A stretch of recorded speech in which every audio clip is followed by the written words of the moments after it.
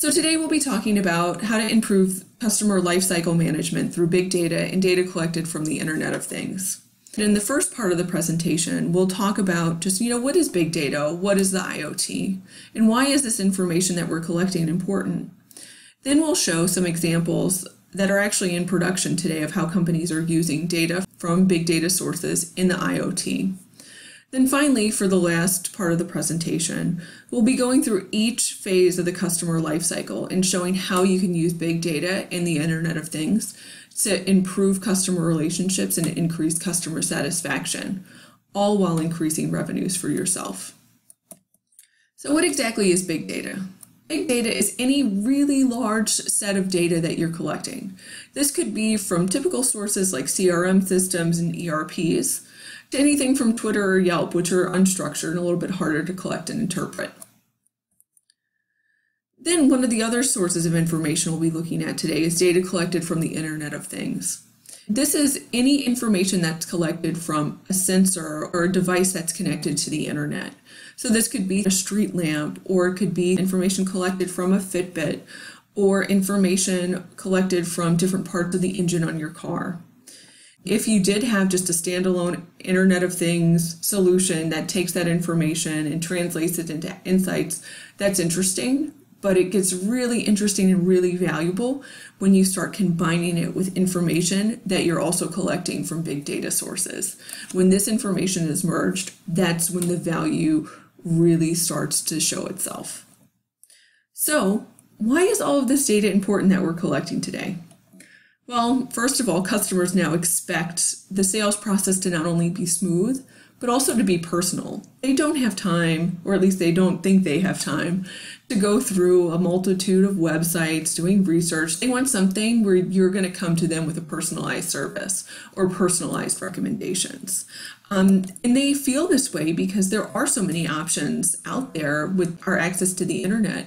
They feel they're not limited to, people in their state or even their region. They are exposed to things that, come from, different countries. If you don't offer that personalized service, there probably is another company that can offer at least some level of personalization to them, and they will choose that service many times.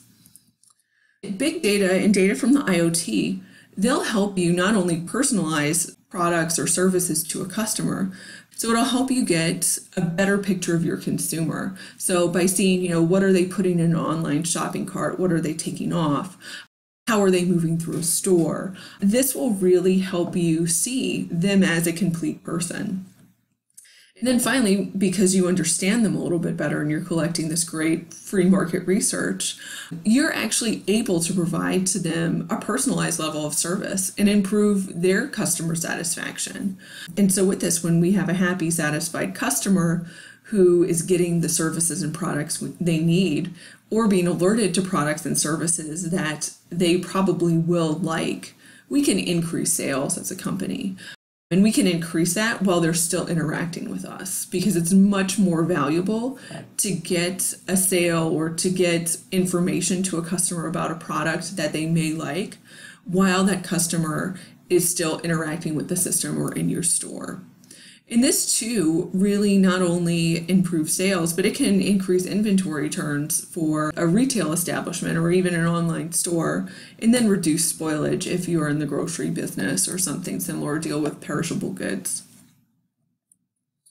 So currently, how are companies using this information that they're collecting? Well, if you see on the left-hand side of the screen, Target is using this with their app Cartwheel.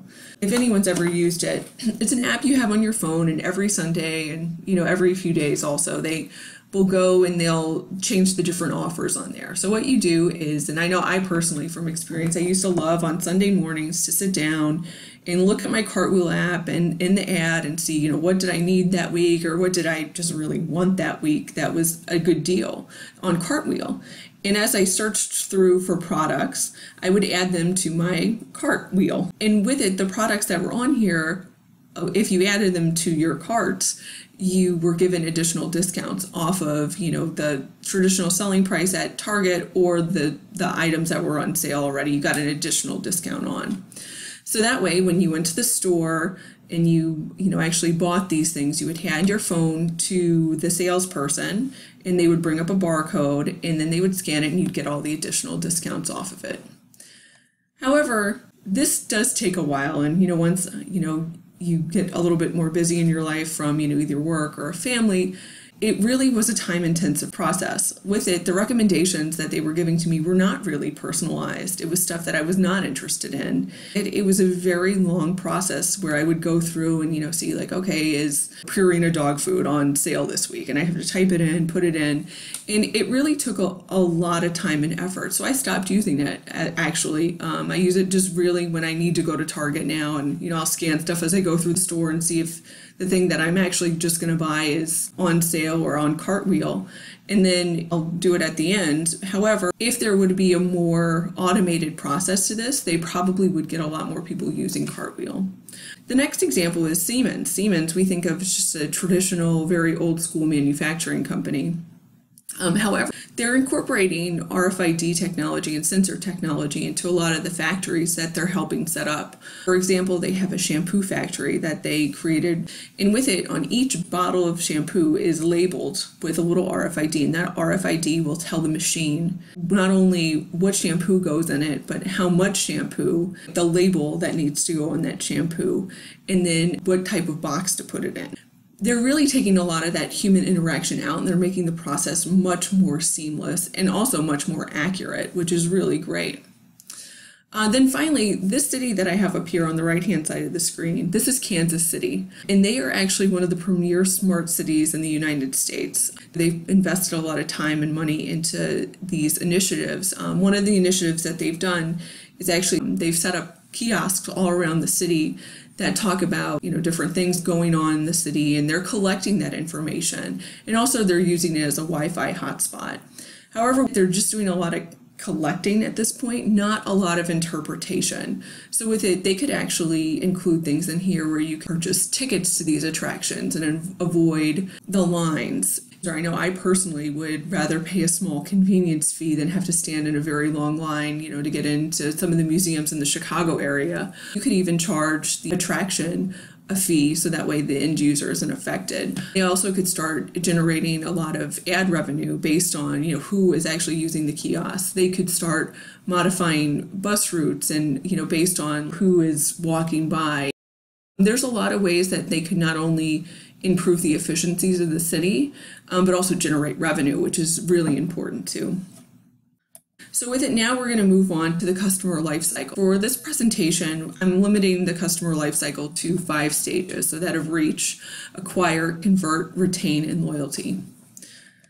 So the first step is reach, and this is when potential customers just first become aware of your product. So this could be anything from, they've attended a trade show where you're at and they find out about your company, or they're online and they Google in, whatever they're looking for, and your company comes up and they go to your website.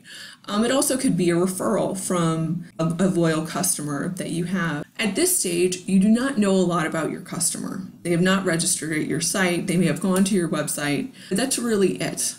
But it's still very critical that even though we don't know this customer, that you keep recording information about this, even if it's anonymous.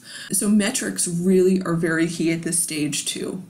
So with it, you need to collect anonymous data. So how can we collect this anonymous data, you may ask? Well, each device that we have, whether it's a smartphone, a tablet, or a computer, if it's online, can be recorded and can be tracked using a unique machine ID. Even though you might not know that, Rebecca's phone is machine, 123, you can still record that machine 123, went to your website and spent 30 minutes browsing the site, which is very informative that this person is probably very interested in your website if they are actively browsing for that long. And then you can store that information for when they do eventually register and can mine that information. So if you're online, let's say, with it, I, for example, go to Nordstrom's Rack, and I'm browsing through several products, and I really like this purse. If you have a solution in place, you can record how long I actually looked at this bag. Let's say I looked at this bag for 90 seconds. So not only did I look through here, but I read the full product description, I looked through all the pictures. With it, you not only want to record that, hey, I looked at this picture, you want to record all these other things that I'm doing. So, I looked through all the pictures, I scrolled down. If I scroll down, where did I stop reading? Did I finish after the product description or before? Because that way, if I spent a lot of time on this picture or on this purse looking at it and perusing, I'm interested. Whereas if I looked at this purse, clicked on it, and then clicked off, I may have done it by accident, or I decided I just really didn't like, the color or the shape, something. You want to record too that not only am I doing this, but you want to associate it with the machine ID that I'm on. Because remember, at this point, I haven't even registered for this website. You don't know who I am. You just know I'm machine 123. For example, if I look at this, I'm not really in the mood to buy today, or I get distracted, you save all this information.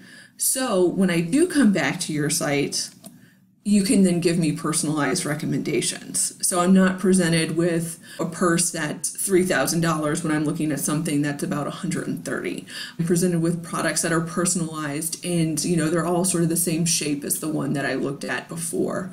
As a customer, this not only shows that I'm getting this personalized experience, but with it I'm presented with information and products that there's a high likelihood that I like. It's not going to show me something that, as I mentioned before, was $3,000 or, like a little wristlet. It's going to show me a larger bag by a similar designer in a similar price range. We can collect this information, even if it is anonymous, and turn it into a personalized experience. The next phase in the customer lifecycle is acquisition.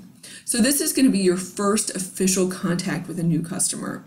They are registering for your website, or they are sign up for a newsletter. This is going to be something where they officially say, hey, I am interested, I want to learn a little bit more. This step, though, abandonment is extremely rampant. So it's critical to make that experience a little bit more personalized and convince them that you're a good fit for them. If they've registered for your site, this is a good time to connect their past browsing experience, if it was anonymous, to their new account, because that way you still have that information that they've done in the past. You're not starting off at square zero. If they've registered, they're interested, and now you need to keep track of their trail of breadcrumbs. Make sure that they are presented with offers they like. Use that anonymous data from the past. This will help you know them better and give them more targeted recommendations. However, if they've just registered maybe to receive a newsletter, or if they haven't really registered yet, they just didn't quite finish the registration process, or they've just contacted you for sales, but you don't really know, their demographic information, their preferences, things like that, still continue tracking. You need to remember their trail, whether this is walking through a store or browsing through a website, no matter what.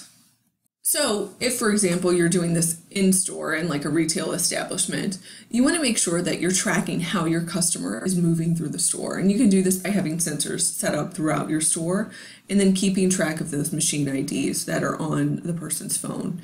And if they're registered, it's great because you can interact with that potential client as they walk through the store. And the goal is to get them to move then to that convert step. So you want to make sure you're presenting them with the best offers for them. So for example, let's say a customer's registered online and then they decide to go to the store after they've done research on your website, maybe even created a shopping cart.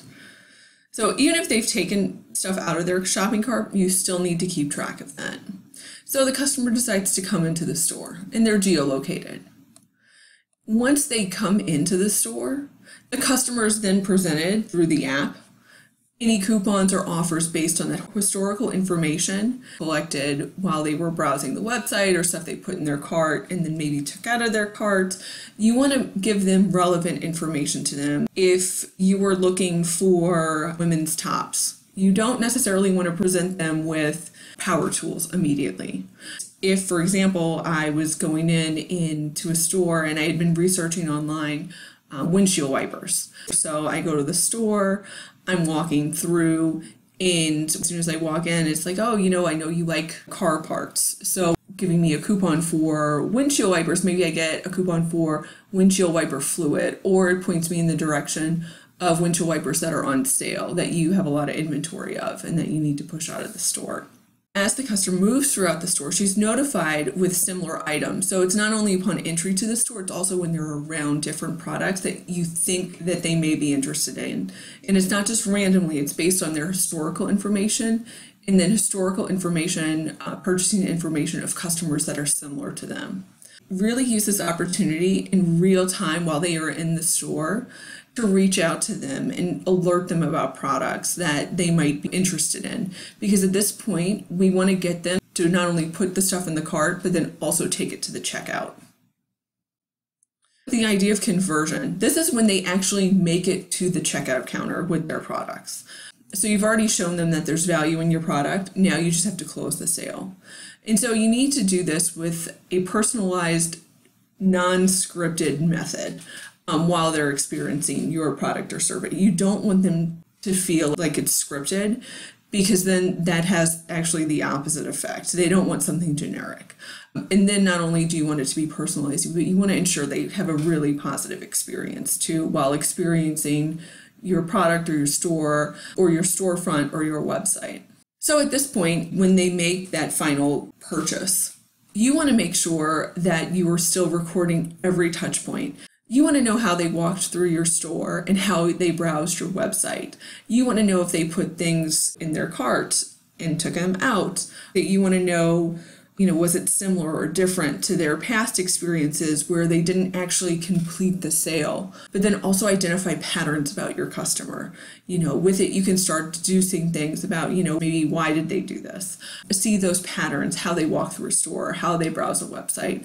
And just really take that information and start identifying the patterns associated with it.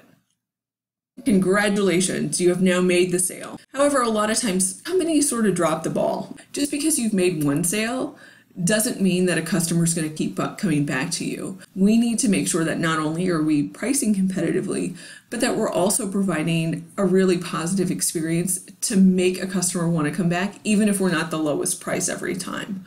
After converting, you need to have those regular touch bases with your customer. You want to make sure they keep coming back because it's a whole lot cheaper, as we all know, to keep a customer than to get new ones. So use this opportunity not only to provide personalized, services and products that the customer has in the past purchased, but also use this as a great way to upsell and cross-sell your customer. Make sure that they're learning about new products, things that they could potentially like in addition to the product that they're serving right now. And then you also want to start rewarding loyalty so that they come back and then you get them to the next step of that loyalty where they become a brand advocate.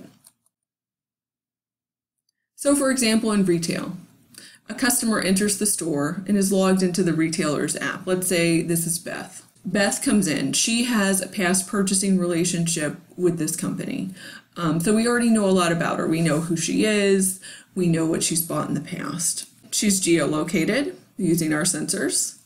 And then as she's moving through the store, she's notified with aisle-specific offerings on items that she's purchased in the past, but maybe hasn't purchased recently. And then also complementary products. So for example, Beth has been buying maternity clothes. We know that either she or someone she knows is pregnant because she's buying maternity clothes. Chances are there's going to be a baby somewhere in her life in the near future. Start pushing out notifications about fun new baby products that are out there that she might not be aware of, ones that have recently come on the market, or coupons for diapers, because it's a complementary good. Or the same thing if we go back to my windshield wiper example, we can, if I had been purchasing windshield wipers, chances are I'd probably do a few small things with my car by myself instead of taking it into the shop. As I move and walk by the auto department, push out oil that may be on sale or that you have overstocked. So I'm aware of it and can then go out and purchase it if I need it. It's not something completely random. For example, if I decided I had been purchasing oil and maternity clothes, you're not going to send me out an example for like luggage. Because chances are I don't really need that. That's just sort of a random recommendation. You want a personalized recommendation. And then two, after they've checked out, notify them while they're still in the store about any complimentary goods that they have actually put in the cart and bought. If you get them while they're still in the store, there's a much higher likelihood of them actually going back in and making an additional purchase. For example, I use a drugstore's app, and a lot of times I'll go in, I'll make a purchase, and then a few hours later I'll get like a note saying, oh, you have additional coupons, that have been sent to you. Well, I've already left the store. Chances are I'm probably not coming back for another week, or at least another few days. I'm not going to go out after 2 hours of being in the store and go back. Whereas if they would have pushed that notification to me out immediately while I was still in the store at checkout, I probably would go back and purchase it if it was something I needed or was interested in. So it is critical to do this in real time. Do it as they're in the store, because the chances of doing an upsell or a cross-sell at that point when they're still in the store is much higher than if you wait even 30 minutes or an hour after purchase. So I know we've been talking a lot about retail and online. Let's switch to airlines and how can airlines retain customers. So let's say today there's a flight from Chicago to Los Angeles and it's delayed by 5 hours. Now with it, there's a lot of people on this flight, but we're going to focus on 3 people. We're going to focus on our friend Beth again, Tom, and Rob. And with it, we know a little bit of information about each one of these customers. We know Beth is a platinum member. She likes earning miles instead of vouchers. And in the past 2 months, she's had 4 flights delayed. And these are significant delays. These aren't like, 15-minute delays. These are hour to 5 hour delays. So then we have Tom. He's also platinum. He likes earning dollars, so vouchers instead of miles. He hasn't had any flights delayed in the past 2 months, even though he's traveled the same amount as Beth. Then we have Rob. He has no status. He has no preference for rewards, and he hasn't had any flights delayed in the past 2 months because he hasn't flown. Well, we know for this this inconvenience of being delayed 5 hours today, we're probably going to have to do something to reach out to each one of these customers in order to turn a bad situation into at least a neutral situation, if not a positive one. But we can't give them all the same reward, because with it would be unfair, because Beth and Tom are much more valuable than Rob is. And with Beth, she's been inconvenienced more often in the past few months than Tom. With Beth, we're going to give her, since she's been delayed so much, 10,000 additional miles. We're going to want to give her some substantial, warm, fuzzy, and additional miles. And then with Tom, since he really hasn't been inconvenienced that much in the past 2 months, even though he's been flying often, we'll give him a $25 voucher. This is enough that, he can put it towards his next trip and not be really angry at the 5 hour delay. And then finally with Rob, we might just give him a free drink voucher. We want to make him happy, but we don't need to give him something that's significant. As you see, we have these 3 personalized offers for these 3 people who like different things and have different past histories. So with it, this is really important, and it is critical to do this in real time, because you do not want one of these customers to be angry. They find out about the delay, they get angry, they take to Twitter or to Facebook, and they start posting negative comments about your company. You don't want that. You want to avoid that. So if you do this in real time, as soon as it's delayed, this really can take a bad situation and at least bring it down to neutral. They're just like, I'm upset that I'm delayed by 5 hours, but I'm getting a reward. It'll be, maybe it's not that bad. It's okay. These things happen. You don't want them to start posting about how much they dislike your company, about how your service is terrible, how you're never flying them again. You really want to just turn a negative experience into a positive or at least a neutral experience. So in manufacturing, you also want to keep this in mind. So with it, make sure when, if you're implementing an IoT solution at a manufacturing company, it's important to not only have sensors on the machine, but really on every item. So you can do it on forklifts, on parts, and then also on people. You can have them wear, Fitbits or some sort of wearable device. And when you're collecting all this information, you can turn it into great insights. You can provide valuable reports that give them really valuable information. So for example, you can see how people are walking through the factory. You can see how forklifts are being used and then where parts are going. You'll actually get to see how things are really being used, because so many times companies have procedures and processes in place. However, in reality, they're not really being followed.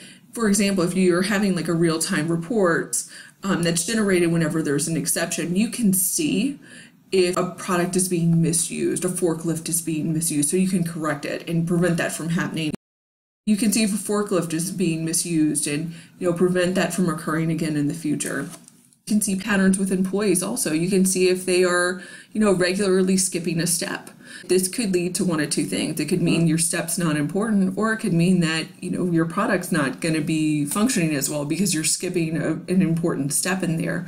So this is all very valuable information to know, and you want to know it as soon as possible.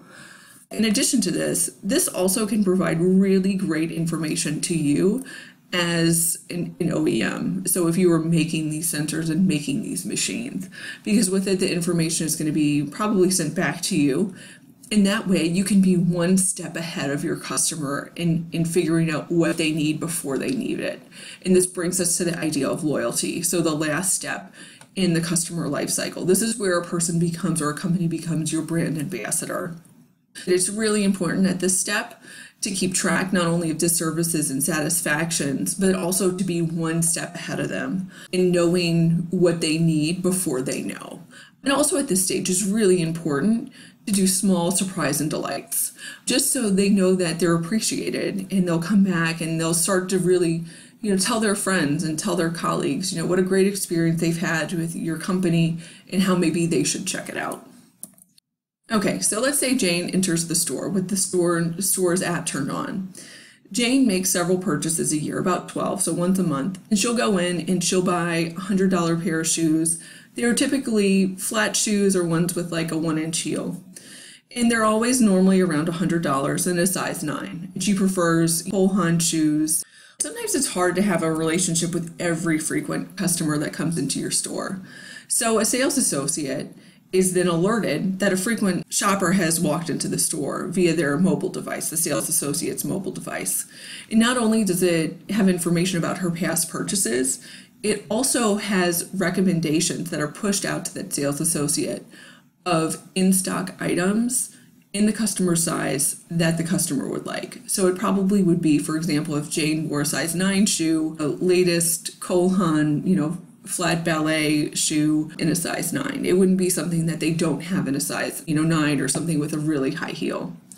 So then the sales associate can then make a recommendation to that customer based on their past purchases, because there's a much higher likelihood that they'll purchase that than something that's, first of all, not in stock, or something that they've never purchased in the past.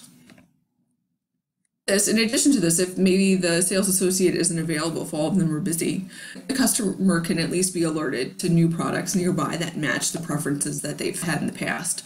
So even if you can't have that personalized experience with an employee, the customer can at least be pushed out an alert to the new products that are in stock in their size. So you are getting that level of personalization too. So on to another industry, so that of airlines. So let's say we have Joe Loyal, and he's a frequent flyer on RTE Airlines. So we know a lot about Joe. He's flight us quite often. So he typically makes reservations through business email address. He always checks in via an app, rarely checks luggage. He prefers window seats. And on flights in the morning, he always orders tomato juice. And if he's flying after 5 p.m., he orders a gin and tonic. Normally, his company just pays for coach. Sometimes he's upgraded to business class, but he will always purchase an upgrade on flights back home to Chicago on Thursday evenings.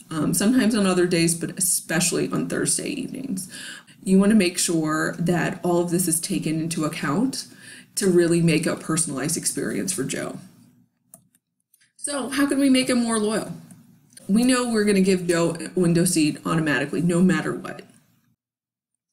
And then too, an alert can be pushed to Joe 2 days before his flight to purchase an upgrade at a discounted price. I know a lot of times when you're flying into Fayetteville, Arkansas, there's a lot of consulting partners and very frequent flyers on those flights. So a lot of times with it, when you fly in, even if you're typically upgraded to first class, you don't typically get that, but you might appreciate that and be willing to pay extra. So with this, not only are you getting what you want, but also the airline is also getting additional revenue there for an actual purchase of a business class seat or a first class seat. And then finally, Flight staff can be alerted to Joe's preferences, and you can greet him. So when he's flying in the mornings, you don't even need to ask him what he wants. Just give him a tomato juice, or if it's after 5 p.m. and he's in business class, give him a G&T. It'll make him happy. It's these small gestures that really bring that loyalty that companies are seeking. So it's nothing huge. It's just the small personalizations that are ongoing that'll really make him a brand ambassador. Then finally, with manufacturing, take that information that you're collecting and predict what your customer needs next. So a lot of times, people who are like floor managers or plant managers don't really know what they need next. They're very happy with what they're getting now, but they're not really sure what the next step is. So use this as an opportunity when you're collecting this information to have insights generated and new reports made that can really benefit your end customer. This gives you an opportunity to send out some, emails to management or make sales calls and say, hey, we're looking at creating this new report. Let me give you a free trial. I think that this would be really helpful based on your past needs. It's alerting them to things that they don't even know they need. And this really shows them that you know them and that you want to help them. You want to make their life easier. And this will transform them into that loyal company that tells, their friends and colleagues about it. It will also make them your advocate when it's time to renew that service contract. So some key takeaways from this presentation, first of all, is record all the data that you can. Even if it's anonymous, keep track of that information because it will be useful. It will let the customer have a personalized experience. And then two, you'll learn more about your customers. So take it as an opportunity not only to give customers higher satisfaction and personalization levels, but also as free market research. Finally, the interactions need to be in real time. If it's not done in real time, the opportunity is lost. So the value is really lost for your customers and then for you, because not only are you not providing them with insights or new product recommendations, and they're not getting those when they need it, you're not getting the additional revenue or the ongoing revenue from them. Then finally, you want to be personal, but not creepy. So with it, you don't want to send out a generic email, but you don't want to also send out an email where they suspect that you know a little bit too much about them. For example, one of my neighbors, she was very upset about getting this. She got this Facebook ad a few weeks ago. She took a screenshot of it and sent it to me when I told her I was doing this presentation. This is actually a picture of her direct neighbor's house. The email ad states, we just sold this place, let us sell your house too. And she was really very off-put by this, and she immediately deleted Facebook from her phone. She turned off all notifications. She said she most certainly will never use this realtor. So with it, it's just, you want to be personal but not invade a person's privacy. So with it, just some things to keep in mind, some takeaways from the presentation.